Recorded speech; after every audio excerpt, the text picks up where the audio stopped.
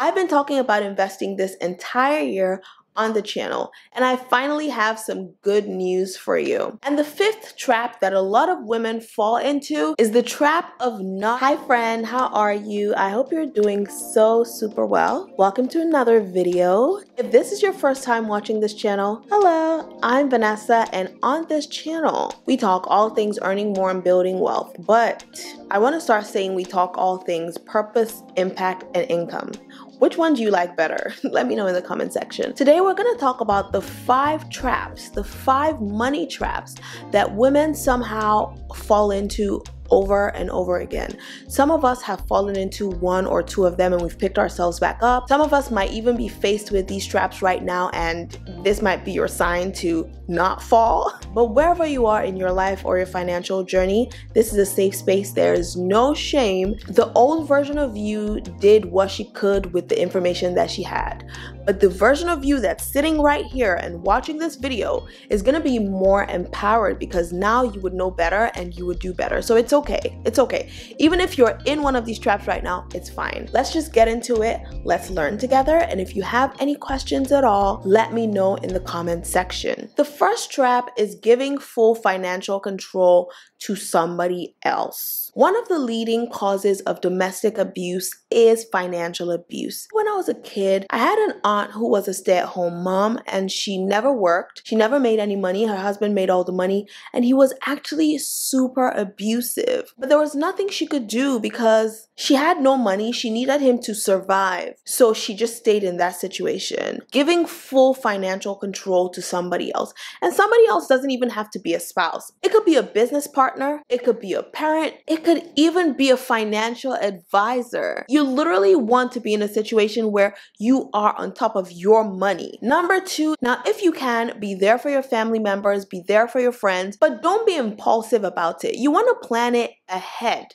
of anything that might come up so that there's a limit on how much you give if you have to give. So for me, what that looks like is a sinking fund.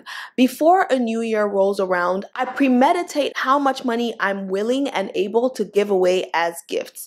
And that could go to family members or friends. The third money trap is lifestyle creep. Some financial advisors even call it lifestyle inflation. That is when your income increases and you instantly increase your lifestyle so much that at the end of the day, your accounts don't even reflect the fact that you're making more money. Girl, when I tell you I fell flat for this one, when I got my first internship with a Fortune 500 company, I thought I was Oprah. Imagine being a college kid who only has ever worked odd jobs on campus, and then suddenly you have this internship that's paying you real money. Girl, I spent that money recklessly. It happens to the best of us. You make a little bit of money and you move to a nicer apartment, get a nicer car, get a nicer phone, increase your lifestyle so much that at the end of every month, what you have left after paying your bills is not more than you used to have when you made less money. Number 4, there's a lot of data to support the fact that motherhood takes a toll on a woman's earnings. And this is something that happens to women at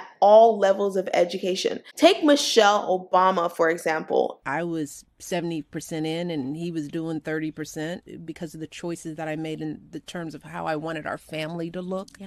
I had to take my foot off of my career gas pedal, never putting on the brake, but slowing up a little bit. And we know this story because she was the first lady, right? But a lot of everyday women like you and me are making these decisions every single day. Sometimes that looks like women taking less demanding jobs. Sometimes that looks like women becoming stay-at-home moms altogether. So we have to have a plan. We have to have either money saved up to take care of us during those years, or we can build background income streams. And you might be wondering what a background income stream is. I got you. The term passive income has been used so much that I think it's lost its meaning. People are beginning to think that passive income means money that you just get for doing absolutely nothing. You have to provide some kind of value to generate passive income, right? But the reason why it's called passive is because you generate the value once and it continues to pay you over time. So the income is not directly related to the time you spend working. That's why we call it passive. So for example, if you have videos on YouTube, even when you're out of your studio and living your life, you will still be getting paid if people are watching. So that's why I call it background income. It's not exactly passive, but it does run in the background. So if you don't have kids yet, you want to start making a plan, a backup plan for your finances for when that time comes. And the fifth trap that a lot of women fall into is the trap of not investing because of fear, or not investing because of lack of knowledge, or not investing because we think it's too complicated. I've been talking about investing this entire year on the channel, and I finally have some good news for you. We finally booked some of my favorite female financial planners who would be teaching all about investing inside of the membership when it launches. So if you want to level up your mindset, your finances in good company, like in a community of awesome women who are on the same journey as you, and go ahead and sign up for the wait list so you do not miss when the membership finally goes live. Because I know you've been waiting all year for the membership, but we're coming. I had to first get this channel to a certain point, and I think we're there now. And now that we're at a place where I feel comfortable, I'm beginning to feel comfortable pouring my heart into the next phase of this journey. And I'm so excited to have you join along. The membership waitlist is down in the description box. I'm going to send the announcement through email. All of the announcements will be made through email. So if you don't want to miss that, if you don't want to miss any of the classes once we launch, then girl, do yourself a favor and sign up in the description box. I hope you found this video helpful as usual. Remember that I'm rooting for you, so please do not stop rooting for yourself. And until next time, please take care.